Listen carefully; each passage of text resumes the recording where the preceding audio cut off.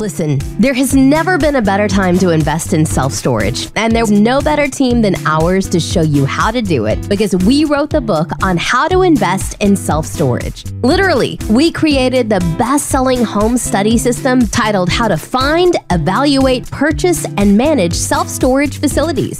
We have helped thousands of people launch and scale their self-storage business and have become the nation's go-to resource for all things self-storage. That's because we not only talk the talk, we walk the walk, day in and day out since 2005 through now, 2 recessions and amassing a 2.5 million square feet of self-storage, totaling over 15,000 doors nationwide. There is nobody else that has more experience in self-storage that is teaching people how to invest in self-storage. So if you're ready to launch and scale your self-storage business, then go to selfstorageinvesting.com. Click on the events tab to grab your ticket to the upcoming Self-Storage Academy. So that again is selfstorageinvesting.com. Click on the events tab. Seating is limited. And on behalf of our team, we look forward to seeing you then. Take care. This is the Self-Storage Podcast, where we share the knowledge and skills from the industry's leading investors, developers, and operators to help you launch and grow your self-storage business. I'm your host, Scott Meyers, and over the past 16 years, we have acquired, developed, converted, and syndicated over 2 million square feet of self-storage nationwide with the help of my incredible team at selfstorageinvesting.com, who has helped thousands of people achieve greatness in self-storage. Hello, everyone, and welcome back to the Self-Storage Podcast. I'm your host, Scott Meyers, and this week's guest is Dr. Ryan Smolarz. Ryan is a consultant with a vast background in both medicine and business. He has a thriving otolaryngology practice in the Virgin Islands that runs 24 hours a day, 7 days a week, and has also recently filed a patent application for a new medication. Ryan also has partnerships in both an assisted living facility in Tulsa, Oklahoma, and a holding company that invests solely in self-storage. He's also in an MBA program at the University of Miami and is due to graduate in December. Ryan is also a member of our self-storage mastermind, has been working on STOR Token, a social token on the blockchain that incentivizes customer loyalty and increases portfolio value by aligning the interest between the stakeholders, owners, and customers, which is the focus of this episode. So without further ado, please enjoy my conversation with my friend, Dr. Ryan Smolarz. Ryan, welcome to the show. Hey, Scott. How are you? Doing fantastic today. How about yourself?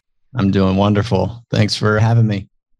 Well, we've had a lot of conversations about the topic that we're going to be talking about today, and I thought it was best that we probably have you on, hit the record button, and let you in on the progress of the STOR token and what you've been working on. So I've given everybody a brief bio on yourself, your background, and a little bit about the STOR token and what that means for the storage industry. But what I'd like to do now is turn it over to you, have you fill in the gaps in terms of your journey, and then let's do a deep dive into the STOR token. That sounds great. So yeah, my professional career started out a little differently than most people in storage, I believe. So in 2010, I finished my residency in otolaryngology, ear, nose, and throat surgery. And the progression from there was basically surgery and medicine for the next 7 years or so, trying to figure all that out and how exactly that was going to play out. And then in 2017, we had several very big storms that came through. And so that sort of changed my outlook on basically life in general, and realized that at some point I was going to have to do a little bit more on the entrepreneur side, investing side. So the first thing I did was go back to MBA school in Miami and got my MBA, and found you and started coming to the masterminds and some of the classes and some of those sorts of things. I had zero idea of what self-storage was, or really investing, didn't know what a cap rate was, any of those sorts of things. So over the course of time, using your help and others, became accustomed to talking about finances and economy and sort of macro and micro economics, and things have sort of gone from there. And so through that journey, I decided, probably closer to 6 months now, that sort of take a step back a little bit from buying and selling storage facilities and really focus on some of the things that maybe other people wouldn't have interest in. And with that came cryptocurrency. And as my journey progressed, cryptocurrency sort of ecosystems and what that means and what blockchain technology means and all those sorts of things. And living in the Virgin Islands, I had a pretty good leg up on that sort of area of expertise because there's a lot of people down here that are involved in blockchain technology and have sort of access to teams of people and developers and some of these sorts of things that maybe other people don't have access to. And so really everything sort of spawned from there. We're developing a cryptocurrency on the blockchain. It's going to be on Cardano. We're about probably 3/4 of the way through phase one, and we can get into what all that entails and a little bit about what blockchain in general means. But basically what everybody's trying to do in the space is take out the middleman, take out the intermediaries, and be able to use a trustless system where you and I can do business. We don't have to trust each other. We just have to trust the platform that has performed historically very well. And so transparency is very key to that space where we want to make sure that everything is laid out, everything's completely transparent. If you go back to the blockchain and a transaction happens, then you will be able to see that transaction on the blockchain, and anyone can come and verify that that transaction has happened. So basically, that has become central to this project is the transparency, number one. Number two is decentralization, which is a term that's kind of thrown around loosely in this day and age, but it has some meaning very near and dear to the people who are intricately involved in the blockchain space, where over the course of history, most of the time when major decisions are made, it's usually made by one particular person in the highest level of the company or the country or whatever the case may be. This technology will allow people to have their say in the decision making, but no one person has the ability to make that decision on their own. It's more like a voting process and a governance process. And interestingly enough, there are many facets that are happening in this type of technology where people are trying to build governments. There's also people trying to build companies on these decentralized philosophies, call them DACs, decentralized autonomous corporations, or DAOs, decentralized autonomous organizations. There are already cities and counties going to this type of scenario where people can vote and do all the things that they want to do without having that centralized person making the decision. So the reason to be in blockchain is much different than what people think, where a lot of people that I've come in contact with are that think that cryptocurrency is an 18-year-old kid's game where they're speculating on these tokens that may or may not have utility and value. When you talk to someone whose core values are very intricately involved in blockchain, then that's a whole different story of what that means to me. And the people who are developing these products have very deep sort of views on decentralization and transparency. The two pieces, at least that I've been focusing on and what I'm most excited about, you've touched on. And first is, to sum it up, is removing the middleman. And I think for all of us, there's a little bit of joy that we find in that because we know that in real estate transactions, there's a whole lot of folks that have their hand out that get paid along the way.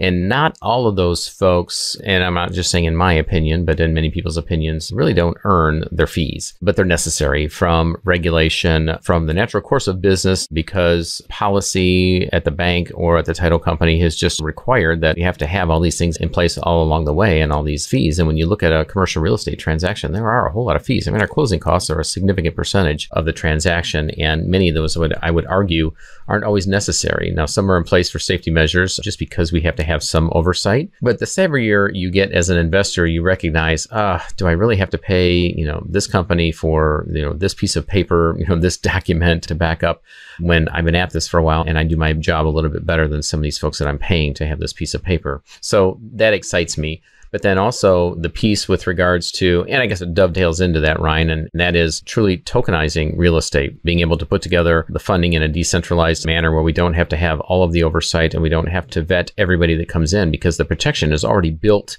into the system because of the contract and the way that that works. And so I think it's pretty clear that we can clear out some of those fees in the transaction. But now let's kind of focus on the STOR token and what that looks like from a syndication standpoint, from raising private equity, and how that differs from our traditional model right now of setting up a Reg D 506B or C and spending tens of thousands with the SEC and then making sure that you've dotted I's and crossed T's. Not that you shouldn't anyways, but you're being forced to do so and having to pay along the way in order to do so. So what looks different in Web 3.0 that we're heading into and the ability to do this in a different fashion? Yeah, so it's interesting. I think the best way to go about describing what STOR token is to basically go through the process of the different phases and what we're trying to do with the token. So with a token in general, basically what we're talking about here is a utility token. And there are really three main things that you have to take into account to make it under the category of a social token or utility token. One is there's a use case. And that takes a lot of these meme coins and some of those sorts of things out of the picture because a lot of them don't have a use case. Some of them do, but a lot of them don't. But in our case, the use case is raising funds for sponsors or developers undergoing self-storage projects to get the money quickly and efficiently. So in my mind, this token is set up in such a way where the transactions and the amount of money that goes to these sponsors comes very quickly and efficiently. And we can turn this over much faster than the traditional ways of doing things through a bank or otherwise, except for paying cash. And our goal with STOR token is to make the transaction as quick or quicker than someone paying cash, taking some of the middlemen out and these sorts of things. There is STOR token. The use case has been described. The second one is it's got to have a utility. And the utility for STOR token is to develop a rewards type system for self-storage in general. So in our mastermind is yours, and we come together and everybody brings their deals and we talk about how to make our investing careers better and how to make our storage facilities better and that sort of thing. There's no real way to bring those facilities together and make it where we could take a customer from one of your facilities, and if they are moving across the country and I have a facility somewhere else, to have them have a reason, incentive to go to that facility. With STOR token, that makes it real easy because if we have a token available, we can make it such that if you know that that person is moving from Las Vegas to Florida, for example, and you have a facility in Las Vegas, you can tell the person, hey, listen, we're running a deal. We have a STOR token powered facility in Florida, right where you're going. Let's call it Lakeland. And for moving your stuff into that facility that's also put together by STOR token, then we will give you a certain amount, an allocation of tokens. And with those tokens, you can stake them on the platform or use them to get a discount on that locker in Lakeland. So when they go to that other facility, they put their stuff there. Not only are they getting tokens for that, but you can make other reward system types of things, such as pay in cash or pay 6 months in advance, a year in advance, and have a different allocation of tokens for those people to have that incentive. So that's number two. And then let's stop there and kind of take what we're doing with the token. So now that we've given the token to this client or person who's renting from us, what happens with that token? So right now in the development stage, we're going to launch this token in two different phases. Phase one is what we're working on right now. It's a speculative phase. So with the tokens, you can either buy them now pre-launch for a cheaper price than it will be post-launch. But once we are launched, what's called a TGE, token generating event, is where we make tokens and then they will be distributed.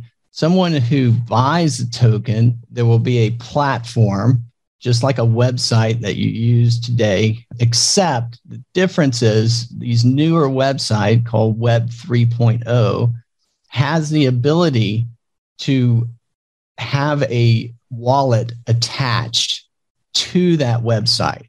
So it basically makes a website now completely financial, where the amount of tokens that are in that wallet can be attached to that website, and you can use them in that website. So instead of putting your credit card number into an Amazon platform or something like that, now you have your wallet of tokens, whether it be Bitcoin, Ethereum, Cardano, STOR token, whatever the case may be, all of your tokens will be there. And on our Web3 platform, you will be able to stake those tokens, which means that from that wallet, they are moved over to the website and held in what's called a smart contract, where there are if-then statements, just like any other computer program, that tells that website what to do with those tokens.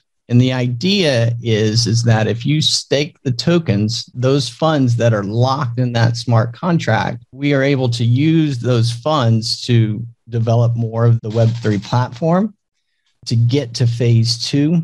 In return, that person that has those tokens that's locked in the smart contract, that is an investment for them. And so they are making on the phase 1 probably around a 12% return on those tokens. Now, when we're setting all this up, that's very standard, and we don't want to have too much of a reward, as we're seeing right now in the cryptocurrency markets. If you have too much of a reward for your investors, then it basically becomes a Ponzi scheme, and you can't sustain that over the course of time. So we want everything to be sustainable, but we also want to give our investors, or the people who are in the ecosystem, the STOR ecosystem, enough of a return to make it worth their while. So as we use those funds to develop the website, the idea is to, in phase 2, to go ahead and be able to put different facilities on the website. And instead of staking them onto the platform for development, at that point, once it's developed, we'll be able to have those tokens locked into different facilities. So let's take, for instance, you have a facility in Georgia that you want to develop, and let's say $12 million.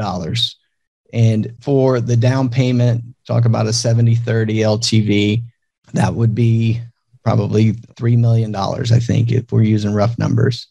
So with those tokens, if the conglomerate of people that hold the STOR token want to put those tokens into that facility, they will lock them in the smart contract. Everything will be transparent. They will be able to see their tokens at all time. They just won't be able to take them out because there'll be a hold period on those tokens.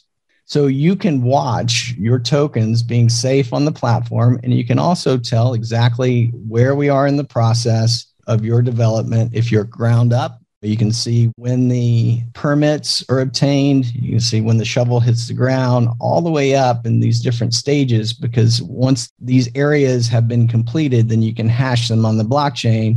Just like any other blockchain, you can see exactly what's happening. If you change that information on that blockchain, then you can tell that it's been changed. And so all of the documents, all of the things from the city, the permits, all of those will be completely transparent. The investor will be able to see them, and there's no way to really hide anything. So that is sort of the nuts and bolts of what we're trying to do. Basically, transparent, decentralized, and fast, efficient money to these trusted people in the ecosystem to develop these facilities. Now, as we go along past phase 2, there will be other phases. They just won't be as cut and dry as the others. We will move towards what we described earlier in this decentralized autonomous organization, where we will take the people who are making the decisions out of the equation slowly and basically put the people into those positions that the ecosystem wants. So once we develop governance, then we can develop the DAO, and then the DAO can decide who they want making which decisions. And it may be this person makes the decisions for this, and that person makes the decisions for that. It just really depends on the people that are in the ecosystem that are voting, that are keeping up with everything, what their wishes are. In the end, the consumer typically wins. And it looks like in this instance, we're finally getting to that place where we as investors and syndicators who have been so frustrated with the current system are finally getting an opportunity to make that happen. And nobody's trying to sidestep or skirt any issues, laws, or governance. We just want to rewrite the way that this works collectively, because it is decentralized, to say, here's what makes sense. The technology covers this portion, and so we don't have to have a whole lot of oversight and governance over here, but here's the area in which we need it, and we all understand and recognize that. So now let's pick the people and the processes and the policies to make sense, just so that we can have less friction in commerce. I see a time, and just moving ahead, Ryan, we're talking about commercial real estate right now, but we're talking about many, many transactions that are going to occur on Web 3.0 that are just going to have a lot less friction and are going to be so much easier. You can sell a house and transact a house online without ever coming into contact, just a single family, your own personal residence, without having to go through a bank and then the list of 3 to 4 to 7 other individuals and companies that are in place right now. And that's because inherently it's built into the system and the safety and security is already there. So let's cut to, in a perfect world, what does this look like for a self-storage investor, putting your magic wand in your hand? So Ryan, as we're seeing this unfold, what can investors expect in terms of a rollout and a time frame of when they're going to see kind of a shift in the way we currently do business versus what things look like when these transactions begin to occur on a regular basis on the blockchain? Yeah, so one thing I can safely say is that our kids' in my mind, won't understand what business hours are. So on a Sunday afternoon at 6 o'clock, if you want to close on a facility, by all means, you'll have the ways and the technology to do so. There won't be anybody that will have to be called or any of those sorts of things. Now, definitely are some parts of the process that are going to take longer than others. We as blockchain developers are very willing to put in the time and the effort to make the things happen. But on the other side of the coin, we're sort of stuck in the ways of what the city does or what the state does about making this information available and taking on this technology. So I think that there will be some parts of the country that will adopt it faster. And I think that once we have a few big cities that take this on and everything's on chain and we take out the intermediaries and that sort of thing, then it'll go a lot faster. But I've heard anywhere from 5 to 20 years, depending on those bottlenecks. A lot of the bottleneck is title. We're perfectly willing to make the system to have title come up through the blockchain, but do the cities and the states want that? And do they understand that they want it and why? So there's a lot of education that's going to go into these processes and try to hash all of that out. Now, as far as the investors and the commercial real estate side, I mean, I can't tell you how many projects are out there that are developing. I would put it on the order of 500 to 1,000 teams right now that are trying to solve all these problems.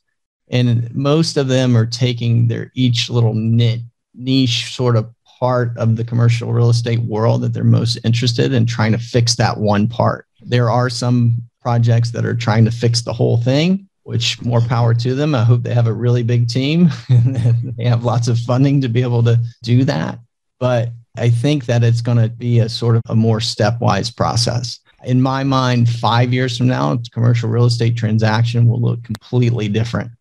Do I think that we're going to be the whole way there in 5 years? I don't think so. I think that it just really depends on the adoption of this technology and basically the willingness of people to basically do it. The technology will certainly be there in 5 years. There's no doubt in my mind.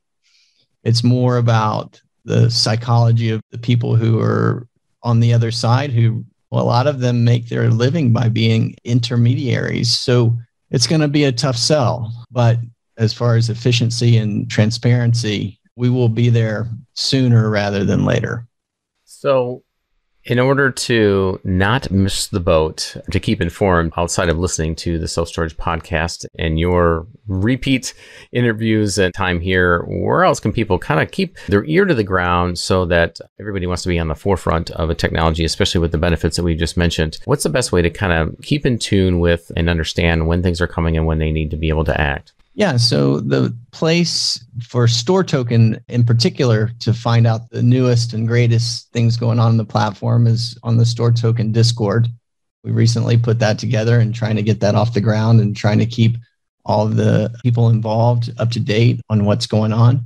If people are interested more in finding out just about real estate and blockchain technology, there's groups of people, one in particular that's really good. It's called Reblock. And they're trying to get the word out about just basically commercial real estate in general. I'm a part of that group. There's some phenomenal people. I've never really been in a asset class where people are begging people to come in and start building, because everybody's saying we don't have enough people that even know about this particular side of commercial real estate, where they're basically inviting anyone and everyone to get involved and do as much or as little as possible, and everybody's willing to help. There's just not enough groups out there to saturate the market because the area is just so wide open. But those are the two places I would say to start. And then we will try our best to keep everybody informed and up to date on how everything's going and sort of the ins and outs of what the platform's going through. One caveat to that is that you mentioned earlier is the regulation. We are basically as an industry begging for regulation. We're saying, hey, we're over here. We're not going anywhere. We want you guys, if there's something that you feel like we need to do to make this a real asset class and to make people safe and our investors safe, then by all means, we're willing to do any and all of those things. Basically, you just have to tell us what we need to do. So that's where we are from that realm. So, and it sounds like the pendulum is starting to swing back with the people involved in the space, going up to Washington, trying to educate everyone, telling them, look, we're not here to go against you. We want to do whatever you guys want us to do, but please tell us. So we don't want to get in trouble. We want to do what's best for the people, everyone involved. Well, I, for one, am extremely excited. As you know, Ryan, we've been having these conversations for the past couple of years in the mastermind and in outside conversations. And the team that you built and continue to build is one that we are just excited and honored to be a part of. And so we're looking forward to having you back to explain to Storage Nation the progress and to keep everybody at the forefront of what is going to be just an incredible run. And we are so excited for so many reasons at the thought of how we can, again, remove some of these barriers, obstacles, and friction that's involved in transacting commercial real estate. So, Ryan, I've got your information. We will put it in the show notes for everyone to be able to follow what's going on with you and your endeavors, as well as on Reblock, as well as those that may be interested in spending more time with Ryan and the rest of the incredible folks at the mastermind as well. So, Ryan, if you would, why don't you share maybe a book that you've been reading recently or a book that you've reread recently as we head into a different economy that you might recommend people picking up? Yeah, so this is a super interesting question. I'm glad you asked. I've been doing a lot of research recently into body language, and one of the people in the forefront of that is Joe Navarro. Basically, if you can get any of his books or lectures or YouTube sort of thing, I've really started to realize that basically all these economies and the markets and all these sorts of stuff that we study really only depends on one thing, and it's human psychology, and it's basically psychological comfort. And so if you understand where people are coming from and how they're trying to soothe and try to feel comfortable, you will understand markets and Main Street, Wall Street, all these sorts of things so much better. And if you're at all interested in understanding what's going on in the economy and why people are doing what they're doing and why things are going the way they're going, it all comes back to that. It all comes back to why, as a human, we do what we do. And so in my mind, one of the really key insights into that is body language, because people can tell whatever they want to tell you, but the body never lies. So I've been super interested in that over the last couple of months and really diving into that. So I would highly encourage the audience to do so as well. Good stuff. The amount of communication that is displayed by way of body language and where we shift our eyes, face has always been interesting, along with NLP. And we've had discussions about that as well. And things that people say and where those things come from is intriguing. So absolutely agree. And folks, pick that up, do a deep dive into it. And not only from a negotiation standpoint, but just try it on your family. Yeah, it'll make your home life go better and make your negotiations go better. Just people around you in general, you can kind of understand like where they're coming from and if they're having a bad day before you make a joke or something like that. It really can make your life so much easier. Yeah, and it is all about relationships. So appreciate that tip, Ryan. Well, Ryan, always good to chat with you and catch up. And I'm looking forward to our next round and our next interview. And we'll continue to keep everyone here abreast of what is going on the all things blockchain, as well as STOR tokens. Again, thanks, Ryan. Appreciate your time. Absolutely, Scott. Thanks so much for having me. I really appreciate it. All right, take care. Hey, gang, wait. 3 things before you leave. First, don't forget to subscribe to the Self-Storage Podcast and turn on your notifications so you never miss another episode. And while you're there, please leave us a 5-star review if you like the show. Second, be sure to share your favorite episodes and more via Instagram, and don't forget to tag us. And lastly, head to the links in the show description and hit the following subscribe button on Twitter and Facebook to get a front row seat as we grow and scale our business and bring you along with us. Take care.